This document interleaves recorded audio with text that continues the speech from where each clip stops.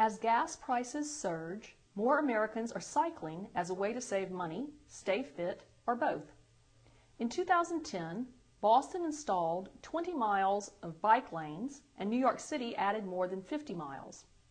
The bar graph shows the number of bicycle-friendly U.S. communities as designated by the League of American Bicyclists for selected years from 2003 through 2011.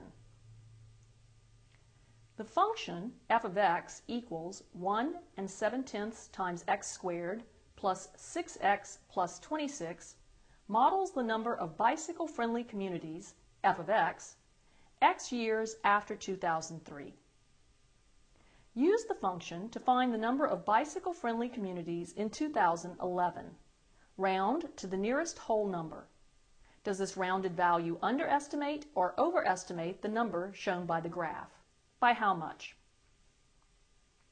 So we're going to use the model f of x equals, and we have this expression where x stands for the number of years after 2003 and f of x stands for the number of bicycle-friendly communities, and we're asked to find the number of bicycle-friendly communities in the year 2011.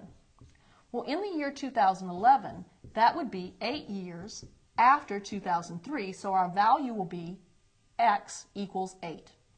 We can now evaluate f of 8 by substituting wherever we see x with the value 8.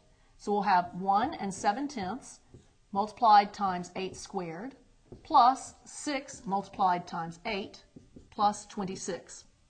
This will give us 1.7 times 64 plus 6 times 8 is 48 plus 26. And evaluating this gives us 182 8/10. Now, looking at the chart, we notice that in 2011 the value is 180. If we take our result and we round it, we're going to round to the value of 183. So we can see that this compared to 180 is going to end up being an overestimate by 3 communities.